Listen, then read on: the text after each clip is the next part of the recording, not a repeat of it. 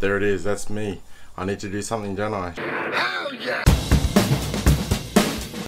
If we're just meeting for the first time, I'm Johnny, and these videos are all about inspiring you to live a better life through health, wealth, well-being, and quality family time. Should I go keto, should I do 16-8, or should I do the 5-2? In this video, let's discuss all the options. In the past, I have done the 5-2 a few times actually, but the last time I did it was quite effective. I've also done the keto diet in the past as well, and during those periods I kept a record of my weight variations. They were both quite effective for me.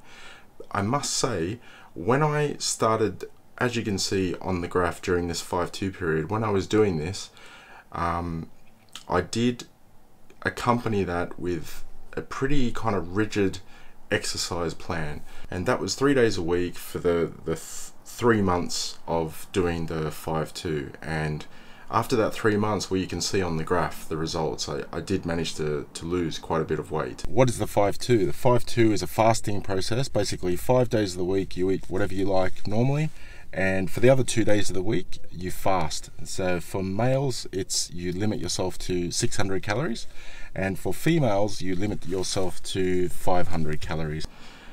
After I finished that few months doing the 5-2 and the exercise, I stopped going to the gym. I went back to just a normal exercise, just daily cycling for work, cycle commuting, which is not very difficult. And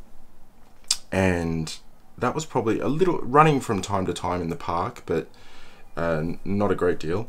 And so I started the keto diet at the same time. So what is the keto diet? Basically, in short, it's changing your body fuel type to fat as opposed to carbohydrates.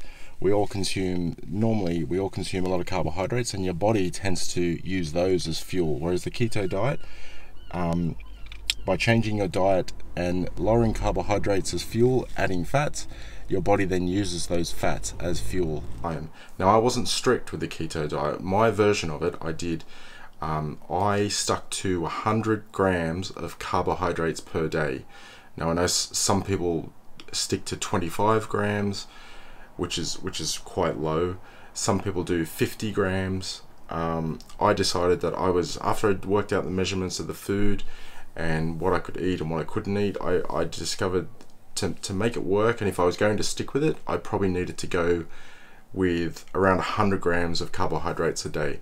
If you're getting value out of this, smash that like button, and also please consider subscribing. The 16-8 is also a fasting process. This is different. You do this every day, and for 16 hours you are fasting, and 8 hours you eat whatever you like. There's no calorie restrictions, so that makes up the 24 hours. So 16 you're not eating, you're fasting, and 8 hours you're eating whatever you like. In the comments below, let me know if you've tried any of these techniques and if they've worked for you, any tips or tricks you might have, how effective they've been for you. I'd love to find out more. I'm not a health professional, and I'm just sharing my experiences with you.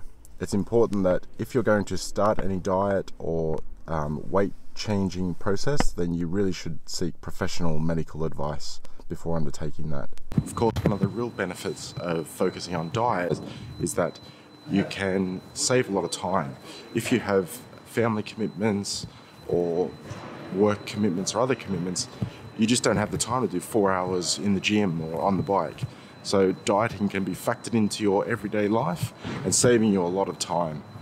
So I'm looking forward to seeing where this takes me. I'm going to be posting regular videos about my journey, this time on what technique I choose to use, but the goal is to lose some weight, get fit, get healthy again, and share it with you guys, and maybe inspire you to do the same. And like I said, if you've got any questions or anything you'd like to share with me, just hit me up in the comments below. I'll see you on the next video.